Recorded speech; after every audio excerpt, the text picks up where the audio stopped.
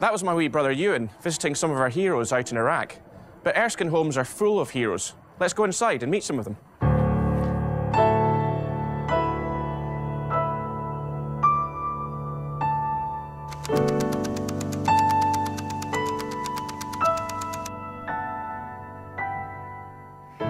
I was blown up with the troopers on a landmine, and there was 4 of us right to hospital right away. And the doctor in the hospital says, "I'll take you over." "Okay, okay, okay." And he looked at me and said, "He's dead." And that did happen. I did die, but I was brought back to life. And the 3 the doctor said, "Live, live, live." I was dead, dead, dead. And I was the only one that lived. I discovered I had a brain tumour which was giving me epileptic fits.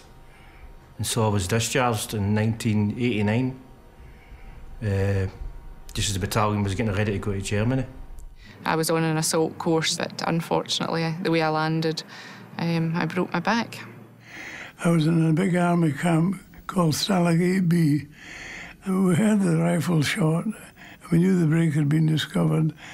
They came through checking on who was covering up or missing. They knew that I wasn't Thompson from the photograph that had been taken when you entered the camp. And I was stuffed out into the snow down to the main gate of the camp, not knowing what was going to happen. I started off in Gazala in West Africa at the 8th Army Signals Headquarters. I was courier to General Montgomery, and I took the divisional messages round because Monty didn't believe in press coverage. That was out. So there was nothing else for it but wireless silence, telephone silence, no dispatch riders, and only one person delivering the messages. Yours truly. We had one hole, just the front door was cut away and the cement kept, and we dug a hole and made a wee tunnel, and we used to hide in there, and the Germans used to come to the door and shut the door and stand in this step, and we were underneath. If they discovered that we were in their farm, the whole family would be shot. Erskine? Well, I don't think there are enough superlatives to describe it as far as I'm concerned. It's absolutely wonderful, I think, in every aspect, from the top right down, everything about it. I've only been in one other nursing home, and that was visiting my husband while he waited to get in here. And it was just a case of they ate their meals, then we just sat round the wall till the next meal. So then his name came up for in here.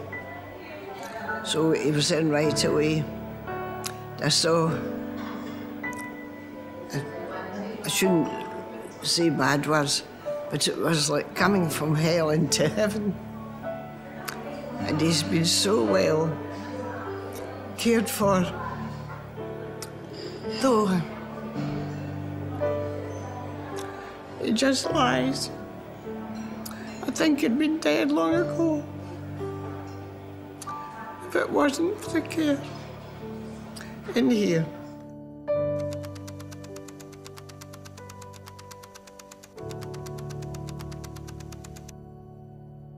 I think carers are all special people. You've got to be special. I don't mean special, you've got to want to do it. It's, if you've got to like what you're doing, love what you're doing. I think the caring, the compassion they've got for all the men. They look after them, they look after their families, as well as the men that are in here. Sometimes you find that they're maybe a wee bit upset about something, and they'll not want to speak to them to make them more upset, then they'll come to us. It does change your mind when you come to work and you see everything what happens and they're looking after them and the satisfaction you get in your job. At first I was actually so scared. I didn't have a clue what I was going to be doing. I didn't know how I was going to be helping, and it was that It was the sort of age gap that was scaring me, but now that I'm here, it's brilliant, and all the guys, you can have such a good banter with them, and you can just joke with them, and that's the best way of it. You don't even think about it, you don't even think of the age gap or whatever else. At the end of the day, it's just another person, and they're all great characters in here. We're taught, if you want, when we're working here, that the residents don't live in our place of work. You know what I mean? We work in their home, and it's their home primarily. And everybody here, whether it's from the IT to the sort of the domestics, the hands-on carers, the fundraisers, everybody here is here for one purpose and one purpose only, and that is to care for ex-servicemen and women. You know, there's no other reason for us being here. There's no reason for the building being here other than to provide care. If I'd ended up going to a hospital ward somewhere, the facilities wouldn't be such that I could be independent, whereas here I had my own room, my own wet room, I was able to get out, I was able to go out in the grounds and wheel round, keep my fitness up, go to physiotherapy, which obviously was good that I could carry that on. So it's just been a great facility for me, really. When I came here, I couldn't walk, I couldn't talk, I couldn't use my memory. But as the years passed, and the nurses and that gave me treatment, had a lot of treatment, made an awful difference. No, I don't mean that a wheelchair, I don't need walking sticks. I just, you can talk, but I've still got a hell of a bad memory. But otherwise, this place has made a hell of a difference to me. It's quite humbling at times to see guys who've been injured on active service, whether it be physically or mentally, and they still have a pride in themselves and in Erskine.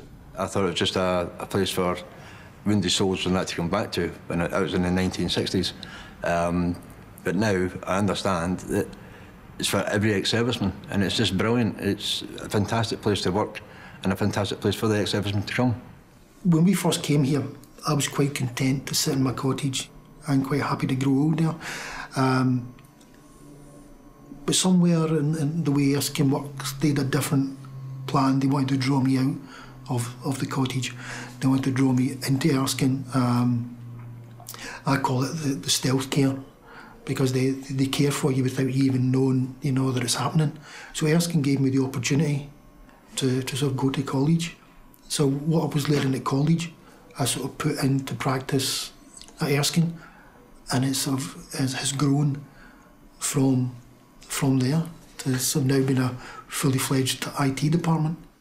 I was ill for 5 years, and I got to the stage where I decided it was time to get back into the workplace, and this is the ideal place for me to come because I'm here under supported employment. The employment ethos of the operations side of Erskine, which the print department is part of, predominantly it's been ex-service guys or disabled ex-servicemen.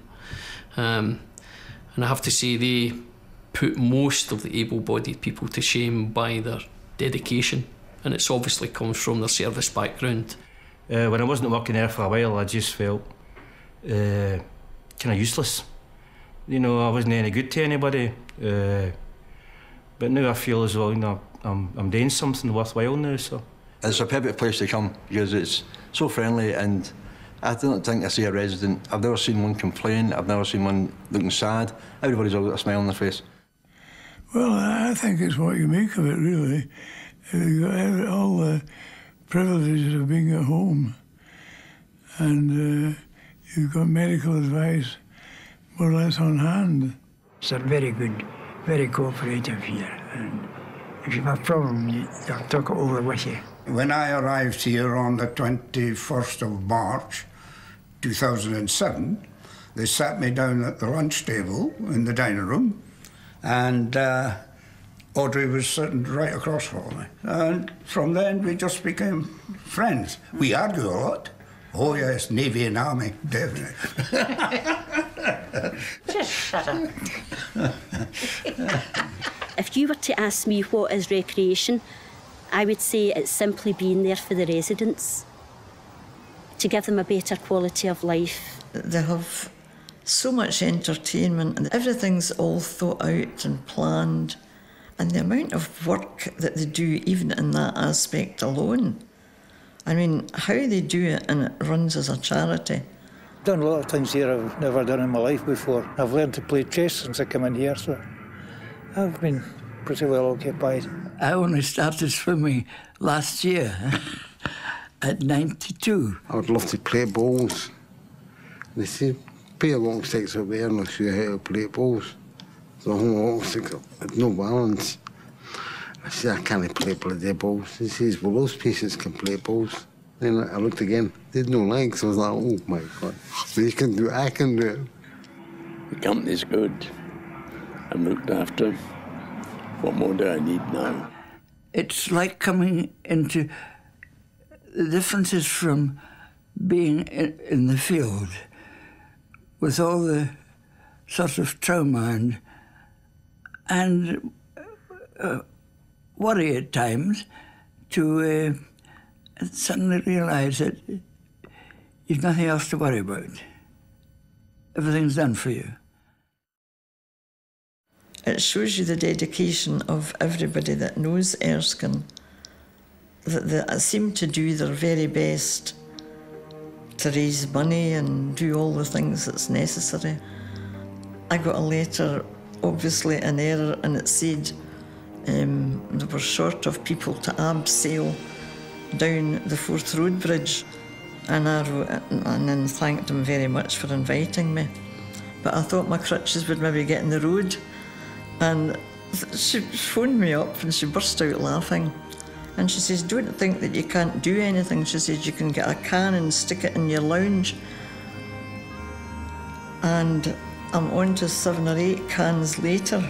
And every time the can gives more money than the previous one, it's quite incredible.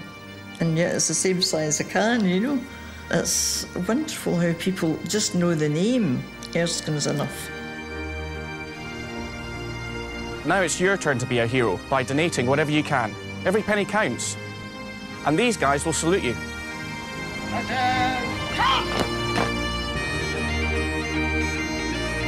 It's for every ex-serviceman, and it's just brilliant. It's a fantastic place for the ex-serviceman to come. I couldn't wish for a happier situation, really. And he's been so well cared for. And the loving care and attention is excellent. This place made a hell of a difference to me.